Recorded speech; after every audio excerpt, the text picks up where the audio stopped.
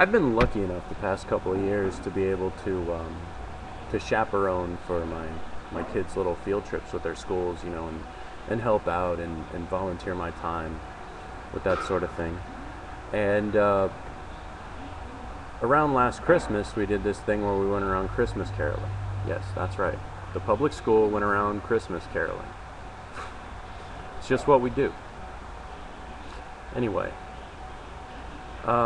one of the other chaperones and I were talking about any friends that we have overseas, and I mentioned talking to some of my friends that are all in Indian country, so to speak, and sort of relaying a message on how sometimes you hear gunfire in the background and other sorts of things, and terrible things are going on with those guys sometimes. And it's like, how do you do that? How do you talk to a person that's in a situation like that? I just can't imagine it.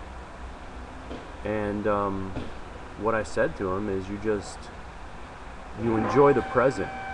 You take the danger and the doom, and you know what may be coming, but instead of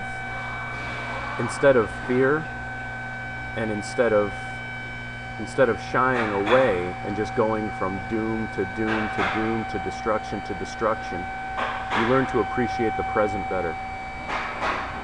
The air feels good when it goes into your lungs. It feels good to see an old friend again in the present. That's what you need to do with the doom. I see a lot of people going just from calamity to calamity, and that's all that they're feeding on.